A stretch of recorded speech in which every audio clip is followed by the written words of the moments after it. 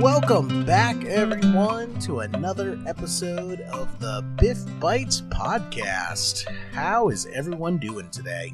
Relocked and loaded. Awesome.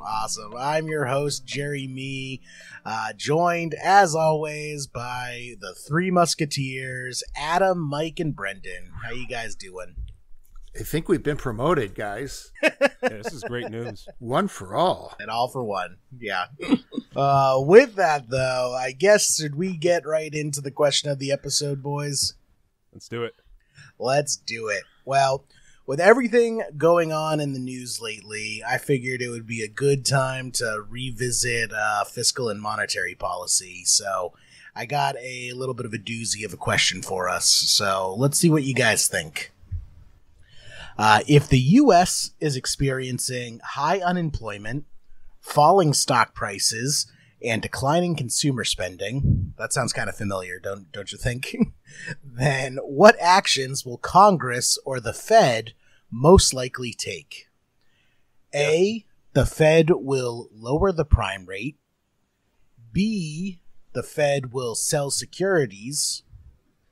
C, Congress will authorize spending programs. Or D, the Fed will raise the discount rate. So, couple things going on here. They're actually testing a couple topics here, even though it might not seem like it. But there's a couple things going on. What are your guys' first thoughts when you see a question like this? Is there not a choice for fix the damn pandemic? No, not an option. No option E. Sorry, Mike. Well, that wouldn't be correct anyway because it says stock prices are falling. Yeah, right. So okay, Virus I don't cure, know. I'm stumped apparently. then. And Tesla found the cure. Yes. So what do we think about A, the Fed will lower the prime rate? Non-starter. Non-starter. How come? So I feel that like the CFP board loves throwing that option in here. Why is that blatantly wrong? Why should people just see red flags when they see that option on this type of question? Because the Fed has absolutely zero direct control over prime rate. Certainly their actions influence prime rate, but prime rate is not set by the Fed. Yep. And if you take nothing else away from this question, that is the number one lesson I feel, because the CFP board loves testing this concept. I saw it when I took the exam. I've seen it on dozens, if not hundreds of practice tests. The CFP board loves testing your knowledge of, does the Fed set the prime rate? Which I feel makes sense because, you know, people kind of associate it. The Fed takes actions and those actions influence the prime rate, and people in their mind just associate the two, but it's just not the case. The Fed doesn't have any, real say over what the prime rate is going to be. Adam, can you explain kind of just what the prime rate is in a nutshell? I'm going to defer to Brendan on this. Okay. We'll edit that out. Mike, you want to take that instead? I like Adam's answer. Okay. Brendan, can you explain what the prime rate is in a nutshell? Yeah, so we've got three main rates that are part of our economic scenario. The discount rate, which is set by the Fed, the Fed funds rate, which is the rate at which member banks lend money short-term to one another, and then the prime rate, which is the rate at which banks lend to their best clients. The Fed sets directly the discount rate, and then they certainly will look to influence heavily the Fed funds rate because it's bad for our economy if they don't have some sort of control, but they don't directly set that either. And then the prime rate is kind of determined by each bank, what their rate is. So the prime rate is a market rate. And then most of the best borrowers will borrow at prime, which right now I think it's at 3.75%. And then, a lot of borrowers will borrow at prime plus some spread. So you might be borrowing at 5 3/4, which would be at prime plus 2. Yeah. So, I mean, there's definitely ripple effects there. Actions that the Fed takes influence the prime rate, but it's not like the Fed just goes to, JP Morgan or Bank of America or some other bank and say, hey, listen, this is what you guys set your prime rate at. This is what it's going to be. No ifs, ands, or buts. Right. The Fed can influence it and they can tweak the knobs and pull the levers, but they don't actually get to, say what it is at the end of the day. What about options B and D? The Fed will sell securities or the Fed will raise the discount rate. What's going on with those options? I process these as if, will this action bring money into the economy or take money out of the economy? And so B and D, I look at as taking money out, tightening. Right. So when the Fed sells securities, the key thing to keep in mind is not so much that the securities are entering the market, but that the fact that the Fed is taking money out of the market. You know, I kind of think about it in terms of Monopoly, the board game. You know, when you sell to the bank, that's a money sink. You are removing money from the economy. The Fed isn't going to turn around and, spend that money, at least not right away. The Fed is taking that money off the market and basically putting it into the bank, not the monopoly bank reserves, getting it off the market so it can't be spent. And that'll actually slow an economy down because there's just less money out there to be loaned out or to be put into investments. Yeah, it has the impact of making money more expensive, right? So there's a lack of supply, which increases the cost of borrowing. Right. So the Fed's just putting securities out there. Doesn't really matter what those securities are. The important part is that they're just taking money off the market. What about the Fed raising the discount rate? So that is something the Fed can do. The discount rate isn't the prime rate. The discount rate is something that the Fed can influence. That's right. And by raising the discount rate, it's similar to any lending rate. Loans will seem more appealing. People will be more motivated if rates are low. You see that a lot with home mortgages. And people will be more discouraged when rates are high. And if the Fed in this scenario were to raise the discount rate, it really wouldn't accomplish that goal of infusing more capital into the economy and hoping to change its course. Yeah, like let's bring that down to a level that, the average consumer can understand. Let's say you want to put an addition on your house and you decide you want to go to the bank to get a loan for that addition on your house. Well, you go to the bank and you see that loan rates are through the roof. They're super expensive right now. That might dissuade you from, putting that addition. You don't actually want to take on this project because right now the rates that you're going to pay on your loans are so high, it's just not worth it. So that dissuades you from actually taking those actions. And that's exactly what the Fed is doing on a national level. By increasing those rates, they're dissuading people from, taking these actions that add to the economy, add additions on to the economy. They're trying to dissuade that because they're afraid that the economy is overheating. So B and D would actually have the opposite effect. It would, if the Fed took those actions, it would probably push all of these issues that we're seeing in the question into an even worse area. It would probably increase unemployment, cause stock prices to fall even further, and also cause consumer spending to go down because people don't want to take these actions because rates are so high. So what does that leave us with, gentlemen? Congress spending money, which they hate to do. They hate to do, but they seem to do it a lot. Yeah. So that would definitely. So that's a fiscal policy action. So anything that's done by Congress is known as fiscal policy, which is the taxing and spending of a government. And then we have the central bank, or in the case of the United States, the Fed would be a monetary policy decision. So this would be a fiscal policy reaction to stress, and would be an appropriate reaction to the scenario posed in the question. Right. So we are left with our correct answer of C. Congress will authorize spending programs that injects more money into the economy and hopefully reverses those trends that we see in the question. So the correct answer is C. Congress will authorize spending programs. And Brendan, I think that was a great segue into our kind of first topic of the episode, monetary versus fiscal policy, and how it affects real life, and also why it's important for the CFP exam. Yeah, and what's interesting is that for people that are actually going through the curriculum right now, or people that are studying for the CFP exam, it's a neat experience to be able to kind of learn about theory and actually seeing it applied in real time. And so you're able to take a look at what Congress and what the Fed and other central banks around the world are doing in reaction to, just a huge economic cliff that has been created from the social reaction to the virus. So you're able to take a look at, say, okay, well, based on the question that I'm seeing or based on the scenario that I'm looking at, how can I relate it to what's going on today to understand whether or not I want to choose tightening or loosening monetary or fiscal policy? Definitely.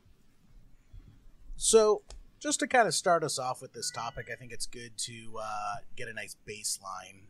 Can someone just give us a quick rundown of the difference between monetary and fiscal and why that distinction is important?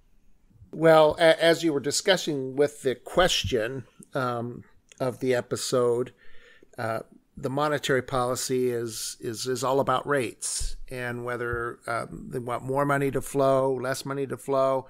The rates, as Brendan said, control the attractiveness of borrowing. So if rates are raised, it's not as attractive, and that has the effect of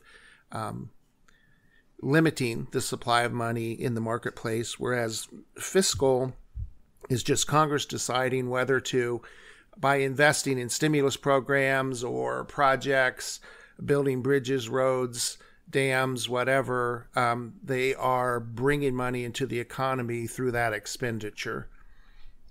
Yeah, the way in my mind that I associate it is fiscal is really fiscal policy, where it's set by Congress. It's the mood that they want to take. It's the direction they want to go in. Whereas monetary policy just feels much more tangible to me. It's much more of an exact science that the Fed is taking, trying, twisting the knobs and pulling the levers to make the economy go in the direction that they want to go in. Yeah, and for the CFP exam, I kept them straight that the C in fiscal meant C for Congress, that Congress controls fiscal policy. Yeah. What were you going to say, Brendan?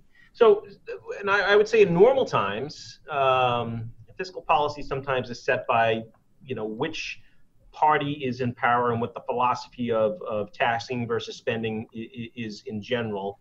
But in a crisis mode, fiscal policy is actually even a more efficient tool to try and stimulate the economy than monetary policy is. It's a much more surgical and direct influence over the economy than monetary policy. Monetary policy takes time to take shape, whereas fiscal policy is pretty immediate.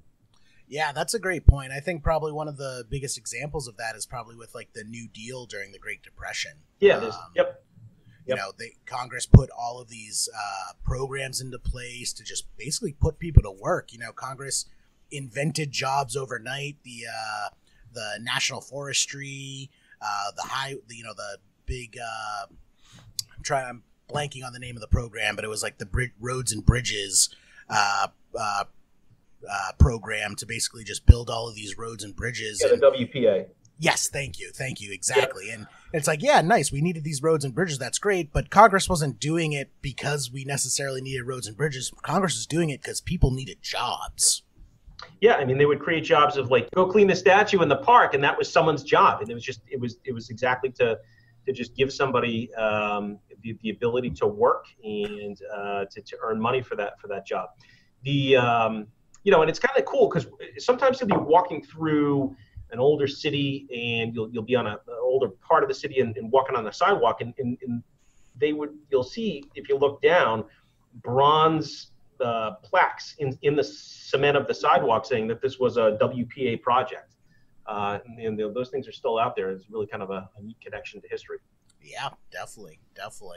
So, and another point that Brendan, you just mentioned in passing, but Congress, not only through spending programs, but through taxation, can really exert some influence. It takes more time for that to come into effect. But if you look to the Tax Cuts and Jobs Act that was passed, I mean, that shuffled the marginal tax brackets, dropped corporate AMT to zero. It took a whole bunch of itemized deductions off the table. It nearly doubled the standard deduction. All of that is going to have some impact not only on the revenue that's coming in to the government, but the money that's in people's hands. And in the U.S., I mean, you just look to the chunk of our GDP that's earmarked for consumer spending. I mean, it's 70%. Yeah, and you know, long term. So what we should say at the outset of this is that neither fiscal nor monetary policy are designed to be long-term implements, right? They're designed to be corrective. You know, we want this to kind of get us on the path that we need to go, whether they're trying to stimulate the economy or cool it down. But then once the desired outcome, once we're on that trajectory, they should pull those tools away. And that's certainly not what's been happening since 2008, where we've had really we're like in a grand monetary policy experiment. But going back to Adam's point on the Jobs and Tax Cut and Jobs Act, that was a fiscal policy decision that was made during normal economic times, and you know, a fairly robust addition, I think you could argue, to discretionary spending. But certainly, you know, part of what I was saying before, it's more of a philosophical thing than anything else. And then when we take a look at what Congress did in response to the coronavirus and the shutdowns that came as a result, you know, that was not necessarily philosophical. It was just we need to stop the boat from sinking. Right. So before we kind of move on to, you know, real world practicality that we're seeing in everyday life right now, what's the big takeaway with this subject that you want students to know going into the CFP exam? And also, to be honest, this is relevant for the Series 7 and other FINRA exams as well. Yeah, I mean, I would say, oh, I'm sorry, Brendan. Go ahead, Adam. I'd start just get a basic understanding of the business cycle. I think that's a good place to start. Very important. Start to understand what happens at various points in that cycle, because a likely line of questioning is you're going to get set up with an economic scenario, and to be able to point to that and to be able to understand what happens at various points along our ongoing business cycle is going to then help you to narrow down, okay, here's what things look like. Here's where we're theoretically headed. Now, what actions need to be taken to make sure that there's not a whole lot of hurt out there? Or, you know, what could we do to really get things started in the economy? So I think if you have a good knowledge of the business cycle and develop an eye just based on some of those characteristics throughout the business cycle, what's happening at any given point? You know, what are the unemployment rates like? What is the inflation rate like? And then being able to put that together and come to a conclusion about, okay, here's where we're at. This would seem like a decent path forward on the monetary policy front. This is a good alternative if we're looking to get Congress involved. I think that's a good place to start. And I would break it down to simplicity, going on what Mike was saying. Draw pictures, you know, draw pictures that would, like, one is a dollar sign, the other one's the Fed. And which way is the money flowing? Is it flowing out of the Fed or into the Fed? And the same thing with Congress is money, you know, if you're paying a lot of taxes, that's money flowing into Congress. If you're not paying a lot of taxes, that's money kind of coming back to you. And so it helps you break those questions down just by drawing stupid little pictures. It will help you from avoiding stupid mistakes.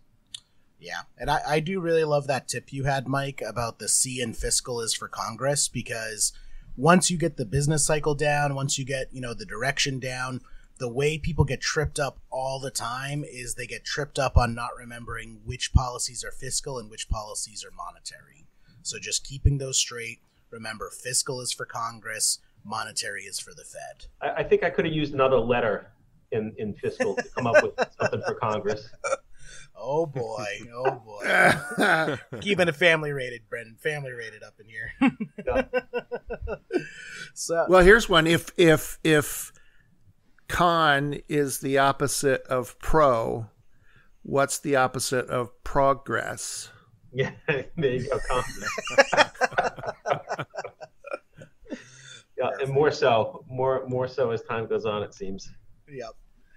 So let's shift away from the exam real quick, and let's apply it to everyday life. You know, what's going on in the real world right now? How, like you said, Brendan, for students who are studying this material, it's super interesting because they're seeing it in effect in every day.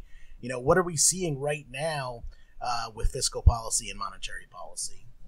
I mean, we've got as many hooks in the water as I think I've ever seen, with both fiscal and monetary policy, and we've got both Congress and the Fed working in coordination with other central banks to try and make economic conditions as loose and as easy as possible.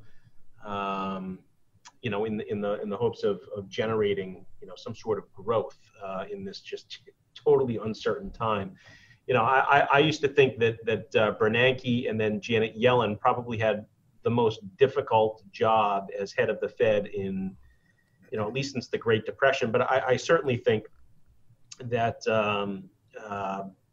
Powell is the things that are just so unknown. It's going to be so difficult for any kind of planning at all. Well, I feel in certain finance circles, Powell has almost achieved like a cult of personality status. Like, I don't remember a head being such a well-known figure to the point where even like people who aren't that involved in the market, aren't that involved in politics, know who Jerome Powell is. His nickname is J Powell. Yep. And if you spend any amount of time on Reddit or Twitter or Instagram, there are like memes being made about J Powell, which is like, I can't remember any memes about Bernanke or anything like that. It's so funny, the culture around it and how he's integrated himself into our overall culture at this point. Yeah, he's done well. I mean, I think they're all impressive people, right? Obviously, they're all fiercely intelligent, and I think the cult of personality probably began with Greenspan. Greenspan was I used to follow how thick his portfolio or attaché was when he walked into meetings to trade on. And then certainly Greenspan was the first Fed chair that really interacted with people outside of economic circles, and is famous for some of the Fed speak that we all know so well today. But extraordinarily challenging times for them, and almost an adversarial relationship with the executive branch as well. So that's on top of that, he's in a very challenging position for sure. Yeah, definitely. So I kind of want to read a headline off to you guys, and let's break this down. So the Federal Reserve is now buying bond ETFs. Specifically as part of the stimulus effort to counteract the effects of the coronavirus lockdown. The Treasury gave the Fed $75 billion, which the Fed will in turn leverage 10-to-1 to buy $750 billion in corporate debt. I just want to kind of break that headline down and put that both in relation to the CFP exam and also to real life. What is that actually saying here? So first of all, is this fiscal or monetary policy? That would definitely be monetary policy. Right. So it's the Fed. It's not Congress. The C in fiscal is for Congress. So this is definitely a monetary policy. Now the Fed is going out there and buying up, $750 billion worth of corporate debt. What are they hoping to accomplish with that? I think what ultimately all of the moves that the Fed has made. So if we go back to and I don't remember the specific date, but it was mid-March. The Fed came out on a Sunday night prior to their Wednesday meeting, canceled their Wednesday meeting and dropped rates to zero, and that set off just alarm bells all over the market. It caused people to kind of leap to the conclusion that, oh my God, well, if we can't even wait 3 days till the meeting, we have to get rates to zero. Things must be even worse than we thought. And we started to see the bottom get put in the market. And then I think that the Fed's reaction to that was to do whatever they needed to do at whatever level they needed to do it to put a giant safety net underneath the economy, which is really what they're supposed to be dealing with. But by proxy, the stock market. And since then, we've seen additional. So Jerry, the article you're talking about was a subsequent action, which allowed them to buy, ETFs, bond ETFs from the market.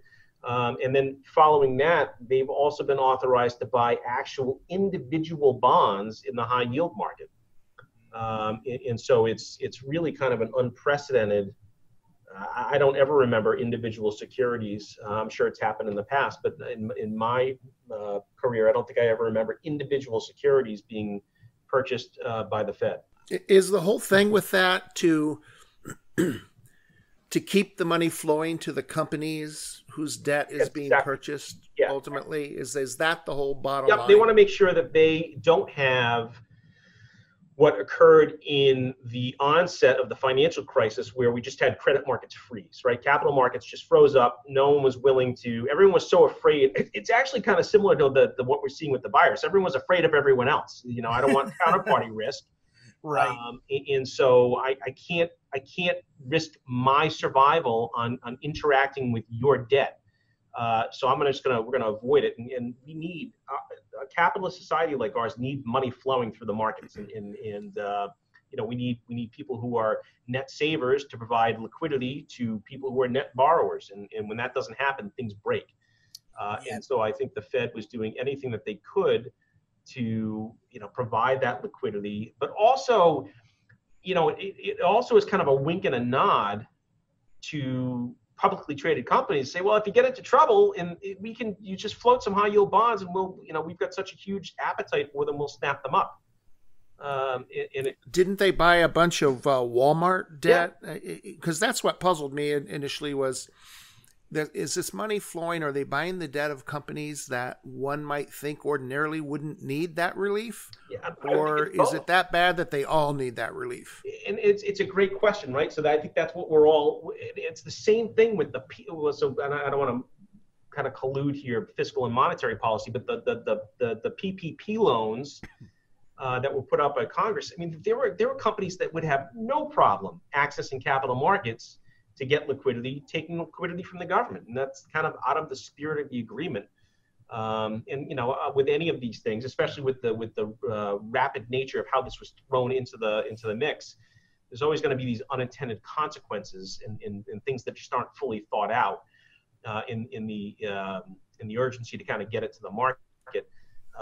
But yeah, I mean, there's going to be all kind when we get some perspective and some distance between us and this event, and we can kind of look at, here's all the things that probably shouldn't have happened. I think there's going to be a lot of those, and I think that Walmart scenario is exactly the type of thing that we'd be surprised. Yeah, and is there potential here, knowing of this safety net and the insatiable appetite to buy debt, that companies might be a little more aggressive? That's definitely a big fear. Yeah, it's this perverse system of risk. It doesn't. It's almost like not exactly, but it's similar to like the too big to fail. Like I know they're not gonna let me fail, so I'm just gonna go ahead and I'm gonna drop the throttle here a little bit and see how far I can get. And if it doesn't, if I look like I'm heading for a wall, someone's gonna save me. That's what I was going to say. Like, to me, this whole thing smells as if it's the next level of too big to fail. Now it's not too big to fail. It's too big to suffer. If things start to, look like a downward slope in the slightest, all of a sudden the Fed comes in for the bailouts to keep that, train heading up and up and up. Stocks only go up apparently. Yeah. And then, so they got this, and then that's the issue, right? So now, from a monetary policy. Now, we've had this a little bit since 2008, where, I will often with students, it's a terrible analogy, but it's almost like a drug addict, where you start threatening to pull those drugs away, and there's going to be bad reactions. And we actually saw that just yesterday, where one of the Fed presidents, Kaplan, came out and said, in an interview, very logically, right? Don't let logic enter it. When things start getting better, we're going to start removing some of these accommodations. And the stock market went from up 400 points to down 200 points. Even though totally logically, right? When we don't need these things in anymore, we're going to start taking them out, and the market doesn't like that. So now we've reestablished this thing where the market is the health of the market is reliant on emergency level accommodation from the Fed, and anything above that is going to create downturns. Now, so from the the individual investor's perspective, right? Do you think that seeing that this was getting put into place, that maybe there's a little more security, I mean, does that really get people in a place where their behavior is going to be like, okay, I feel a little more secure right now, and I can invest, I can buy into the market? I mean, is that a big enough indicator to say, all right, I feel more comfortable and confident, let me just invest a little bit into the markets right now? I think there is a lot of that going on, right? And I think Okay. that's kind of a confluence of a couple of things. One is the people who, well, there's some boredom, right? Because people don't have enough to do. They're seeing other people like, there's been an assortment of people who have kind of publicized their day trading, and that makes people think, well, if they can do it, then I can do it. And potentially there's surplus cash because they're getting the extra $600 a week in payroll. And so people who haven't ordinarily kind of thrown money at the market are doing it on day trading sites. And so I do think that there's going to be some potential negative consequences of that. I mean, we got a lot of people that haven't really seen a big downturn. I'll tell you what we saw in March. They haven't experienced that downturn, and downturns aren't, typically it's not that V-shaped bottom. They typically take time to play themselves out, and we go and revisit the crime scene a couple of times, and it's difficult for people that don't have that historical perspective to appreciate the fact that just because the market's gone up here for the last couple of months doesn't mean it's going to persist. I think the individual investors, especially the older individual investors, are going to be the ones squeezed the hardest, because these safety nets that the Fed is putting out there are for these major corporations. They're not for the individual investor. And because the way the market is going and rates are so low on the traditional, safety securities like bonds and treasuries, because those rates are so low, people are being forced to take risks well outside of what their normal risk tolerance would be, because otherwise they're afraid of missing the boat. And so and so it does. So that's the other element of this. So it forces people who aren't necessarily comfortable with taking risk way out into either equity risk or high yield bond risk, which is similar to equity risk, because they're starved for income, and so they need to go and find it. And now the problem is, let's say it's someone that's in their 50s, 60s, or 70s. This is the third or fourth one of these that they've been through, and so we had the collapse in the dot-com bubble, then we had the financial crisis in 2008, 2009. Now this one, and so they're relatively skeptical about the long-term prospects of the market. Yeah. I can say for my generation, also the younger generation is also very skeptical of the market, because, we were coming of age during the 08-09 crisis. Now we're seeing the coronavirus crisis. We talk about this a lot on the behavioral finance episodes. People remember pain a lot more than they remember gains. Yep. So everyone remembers losing a ton of money. They don't necessarily remember the recovery that comes after it. And so you just have people who their risk tolerance, they're sticking to it. They don't want to take those risks. Well, now they're just completely out of the market because there isn't really anywhere else for them to be. So they're just sitting in cash on the sidelines, and they're losing out, even though it may not seem it on paper. Just when you factor in inflation and opportunity costs and everything, they're losing out just as hard as the people who lost in the downturn. Yeah. Yep. I also think that you've got, we've had at least we were very located, so we had a very strong correlation between market activity and virus activity from February to April. There's been a bit of a dislocation of that, where we're starting to see spikes in the virus, and we're starting to see shutdowns. We saw a big announcement about shutdowns of bars, restaurants, and gyms in California yesterday, and you're not really seeing the market really price that in, those things are probably behaviorally driven, and the fear of missing out. You got people throwing money at this market that probably haven't done it in the past, and a lot of people saying that it's got to go back down. It just has to. And so you got people who are kind of frozen. They don't know whether to chase it or whether they're going to be right and it comes back down. So they just kind of do nothing. So before we move on to our next topic, because we do have another great topic to talk about today, let's just recap real quick for our students sitting for the exam, their main takeaways here.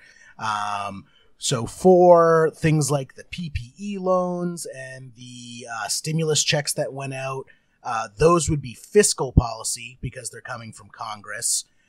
Whereas buying up the bond ETFs and the bonds and the individual securities, that's monetary policy coming from the Fed. Would you say that's the big takeaway for people sitting for the exam? What to keep in mind? Sure. And, what's the bottom line? What consequence does this action have in the marketplace? And where it would be implemented. And Adam made a great point earlier from a test perspective is understanding, or anticipating where we think we are in the business cycle relative to what likely fiscal and monetary policy actions will be done as a result. If you can understand how those two things work together, and it's relatively simple, then there should be nothing that they can throw at you from an exam standpoint that you can't handle. Awesome stuff, guys. So up next on our topic list here, let's talk about something that's been making the headlines, at least for financial advisors. Might not be making it to the cover of Newsweek or anything like that, but it's definitely been big news for financial advisors out there. Reg BI is finally coming into effect. It's here. It's finally here, boys. Adam, I know you've been looking at this real closely. Can you kind of give our listeners who might not be as familiar with it just a rundown of what Reg BI is and why it's important? Sure. So Reg BI was a ruling that the SEC had adopted, and it deals with retail investors and what they do in relations with their financial professionals. It's really centered on investment transactions and making sure that those investment transactions are all conducted in the best interest of the client. That's where the B and the I come from in Reg BI. So it's best interest. And if you look down under the hood a little bit, there's a lot of throwbacks to some of the fiduciary language from the past. Specifically, Reg BI has some language on disclosure obligations that financial professionals now must uphold. There's a duty of care or a care obligation. And there's also some conflict of interest, disclosure, and documentation that needs to be taken care of. And there's also a compliance element. So Reg BI was put into effect on June 30th of 2020. Some people have referred to it as a quasi fiduciary ruling. So it's not quite this expansive. When you're working with a client, you are acting in their best interest at all times in all scenarios. It falls a bit short. It's a little more narrow in its scope, and that the reason for that is that it's really centered on these transactions that are occurring that involve broker-dealers, financial professionals that are working for broker-dealers, and ensuring that the clients understand that the financial professionals are working in their best interest. Another component to this, so Reg BI is just this incredibly long legalese document. There are a whole bunch of great references out there that kind of break it down into its components, and we'll discuss that a little bit here. But one of the pieces that has really needed to be enforced at the level of the financial professionals is this Form CRS, which is a relationship summary. So at the beginning of the relationship with a client, this form needs to be completed. It includes information about service and fees and costs, standards of conduct, and disciplinary history, if that had occurred. Now, in addition to this, there were also some interpretations on the 1940 Advisors Act. So Investment Advisors Act of 1940.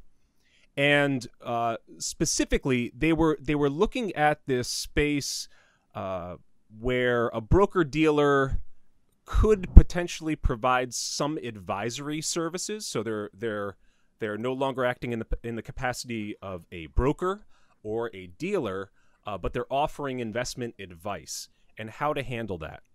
And what the SEC did is they issued this interpretation. It was called the solely incidental interpretation. And it just basically says in a nutshell that if the advice that you give is just, it's something that you're not compensated for, it's not given to the client on a menu of your services as I'm offering investment advice. If you're not specifically in the business in your wing of providing investment advice, it would be considered solely incidental. So they gave a little bit of clarification to some of the old rulings from back in 1940. So being that there's a lot of components to it, and it's going to affect a lot of people, it has really caused a lot of feedback in the financial services arena. I'm really glad that we have Brendan on today, because I'm especially interested in how this looked like at the practitioner level, and what was done, what needed to be done, and how some of those clients responded to some of the new documentation and that summary relationship that was issued to them. Yeah. Before we get into that, though, Mike, as a CFP, following the code of conduct, the standards of practice, is there anything you think that we need to do extra now as CFPs, or does the guidelines laid out by the CFP board already pretty much cover what Reg BI is attempting to accomplish? That's a good question, and I think it does. And my perspective on this is pretty narrow, actually. Neither of these, the new code and standards with CFP board or Reg BI, is going to stop the bad apples. There have always been some bad apples in the business. There will continue to be some bad apples in the business. Those are the ones that get firms in trouble. If you look at what both of these are asking, and then ask any practicing CFP, which of these do you regularly violate on a day-to-day basis? The answer is never. Plead the fifth. Plead the fifth. Of course I look after my clients' best interests. It's just a little more clear with the CFP board code and standards that at all times, and I get, I look at this and say, well, if the Reg BI language is so specifically centered on securities transactions, and I'm a practicing CFP doing financial planning, that is a whole lot more. That's about a whole lot more than just the securities transactions that go on in the relationship. So where does that fall with Reg BI? All of the planning stuff that it doesn't involve trades.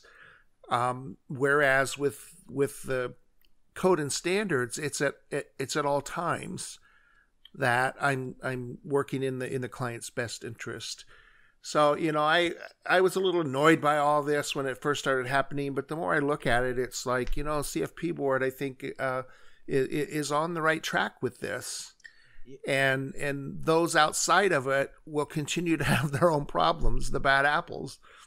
Yeah, you're right. If I'm a CFP and I'm just doing fee-based financial planning, and I'll come up with an asset allocation for you, but I'm not going to recommend individual securities to meet that asset allocation. Reg BI doesn't really affect you nearly as much as, some broker dealers who are selling individual securities on commission. And now that they're both enforced, because they started being enforced on the same day, I think, right? June 30th. At least now there'll start to be some real life experience. and we'll have some cases that will prompt the SEC to provide clarification, to prompt CFP board for clarification, or Brendan could get super aggressive and maybe have some cases named after him. That would help crystallize the thinking on this. I don't think my firm would appreciate that. Flirty. Aaron, you want to be, that's the one thing. Some...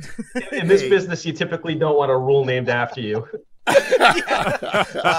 Flaherty versus State of Rhode Island. Yeah, the Flaherty rule. Right. These are the terms in which we can execute a financial planner. So good. So Brendan, I'm one of your clients, and I read this article about Reg BI, and I come to you and I'm like, hey, what's the deal with this? I thought you were already doing all this for me. What's going on here? Yeah, I mean, it's an interesting point. I think one of the biggest things that Reg BI does in principle is it kind of aligns the rules of the industry to the client's expectations of the rules of the industry. I think that most clients would be surprised that their financial advisors were not necessarily encumbered to act in their best interest. They just had to be able to prove that the advice or the recommendations that they were making was suitable, and that's a much lower bar than in their best interest. And so it's interesting. There was a lot of work that was done by firms to try and comply with, I guess, the predecessor, maybe a little bit more significant rule, which was the DOL, Department of Labor rule, which was brought in to be put in play in January of 2018, I believe. But then it was ultimately dissolved. And that was just for retirement. That was just for retirement, planning, yeah. Correct. And so I think the taxonomy of this is that the 2010 Dodd-Frank Act had a fiduciary standard in its language, which Congress ultimately forbade the SEC from enforcing. And then the Obama administration said, well, that's ridiculous. So we're going to go ahead and we're going to sign an executive order to have the Department of Labor come up with a fiduciary standard, because he had direct control over that. And the DOL rule was born. But there was a lot of questions that, who's going to enforce it? The DOL can't possibly enforce these rules. Can the SEC do it? And so there was a lot of, there was just a lot of issues with that overall. But the intent was to protect the end user. And so I think Reg BI kind of gets there. At least it's not nearly as I think Adam was making a point. It's not fiduciary for real, right? But it's a start. And so I think that it gets us more on the same page of what we would expect. I think what our clients and what individual investors expect of their firms and advisors. And so, interestingly, the Form CRS, which Adam was referring to, went out, from my firm, Janney Montgomery Scott, in like mid-June to existing clients. And I got more calls about that than I've ever gotten from clients. Don't open mail, right? They don't open their statements typically. They don't open the mail, which is why when they, get checks, there's red writing saying, please read before you discard. And so, but people open this. And again, maybe it's going back to the coronavirus. They're just bored and are looking for something to read. But there was a lot of questions as to, hey, I don't understand why all of a sudden is this different. And I would say that this has been, I've been a CFP since 2006, and therefore I've acted as a fiduciary to you. And so it doesn't change our relationship, but you should be aware that it's not everybody. Not everybody has had to act this way. Yeah, to me, what it really just comes down to is liability and responsibility. Everyone agrees that these things are good. Everyone agrees that these are practices that we should all be doing anyways. It's just no one wants the responsibility or liability should something go wrong. Firms don't want the responsibility of making sure that it happens. They don't want the liability to open themselves up to lawsuit if a bad apple does come along. The SEC doesn't want the responsibility of enforcing it. It's just, we all agree that this is the good thing. It's just, it seems like everyone's just kind of passing the buck around to see who's actually gonna, do the hard work involved with making sure it actually happens. Yeah, and I mean, I would hope and I would expect that 85-90% of the time it does, right? I think most people in this business are having their clients' best interests at heart. I think firms try to, within reason, provide pricing and things like that do put the client's best. There used to be that if you put the client money in X, you got paid, a certain amount. If you put the client's money in Y, we're going to run this promotion where you're going to get paid even more, right? You can't do that anymore. You haven't been able to do that for a while. And I think that, one of the big differences from a firm perspective that Reg BI doesn't have, that DOL did have, was the ability for class action lawsuit. I've not read anywhere that Reg BI would allow for classes to form based on, specific scenarios. So I think that makes it less intimidating from a firm level or an executive level than certainly DOL was. Yeah, I mean, I would agree with you. I would say most advisors do have their best interests in mind for their clients, but I also think a lot of advisors kind of lie to themselves about what those best interests are. Yep, I agree with that.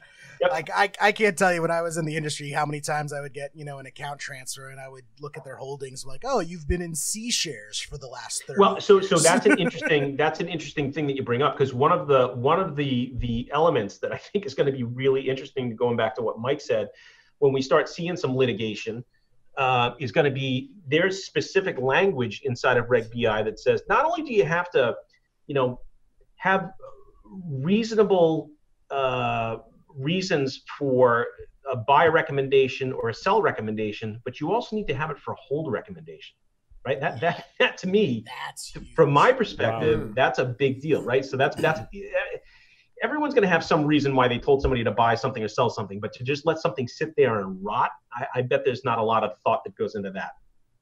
Yeah, 100%. Wow. That is huge, because, yeah, we've all seen those. And it's like, yeah, I'm sure they had their best interest in heart as far as they made the good recommendation as far as the allocation. They made the good recommendation as far as the securities to buy.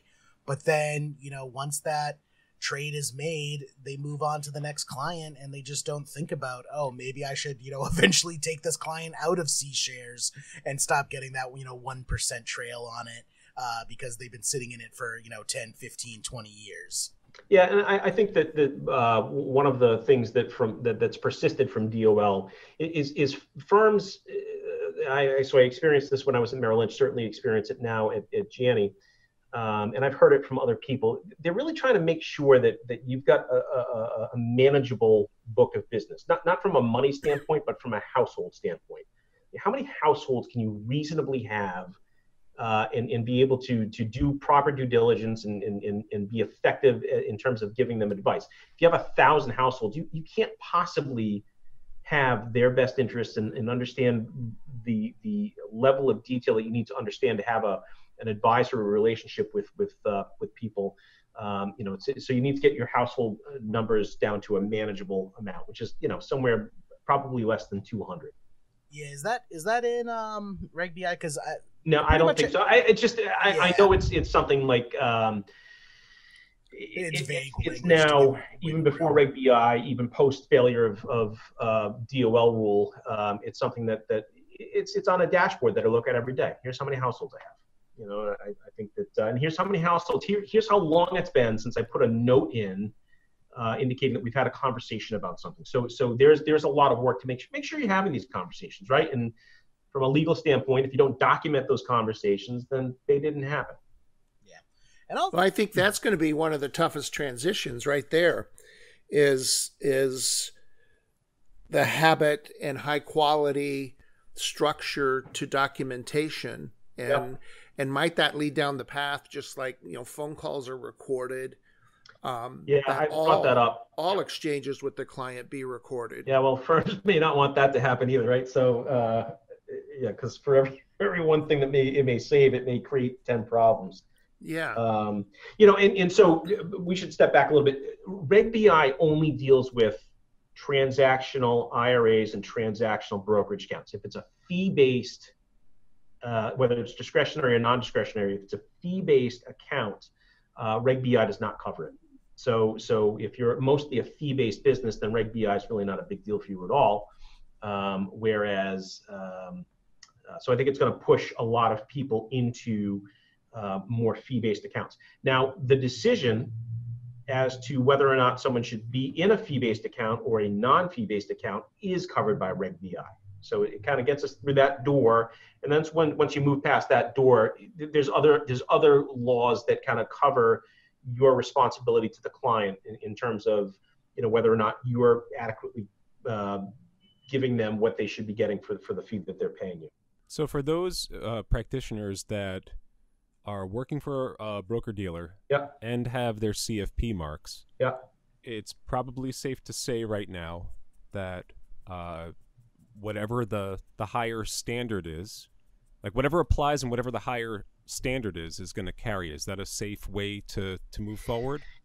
I mean, I think when you say is going to carry the day, you mean from a FINRA perspective or from a firm perspective? I think just from a practitioner perspective. Yeah, I would say that if I adhere to the CFP practice standards, then I'm going to have absolutely zero issues with Reg BI ever. Yeah. And you know, Mike has said this to me 100 times. So when we were talking about the new practice standards and how firms were kind of reticent to say, well, wait a minute here, Mike would say, well, you know, look at them, open them up, read them. What firm would want to say that we don't do these things? And you know, when you put it in that vein, it's true. Like it's just, why wouldn't a firm want to do this? Why wouldn't a firm want to provide this service and this level of care to their clients? Well, I think that is a great spot to wrap up today's episode. I had a lot of fun today, guys. I hope you did too. Good stuff. You bet. It is good, yes. You can have fun talking about legislation and economics. So you need to get out of the house more. You make it fun. Sleep last night. I was so excited. Oh wow! It's like Christmas in July. Yeah. Well, if you're listening to this and you can't wait to get even more awesome BIF Bites content, you can head over to bifbites.com where all of our previous episodes are stored and you can listen to those. Also, our YouTube channel, the Boston Institute of Finance on YouTube. We have a bunch of tutorial videos and, you know, little snippets to help you with the CFP exam. As always, feel free to drop us a line and, you know, feel free to suggest future episode topics that you want to hear. You know, we're always looking for new stuff to talk about. So if there's a burning question that you have, drop us a line and we'll address it in a future episode. Till then, hope you all have a great rest of the month and see y'all next month. Thanks, guys. Study on, my friends. Take care.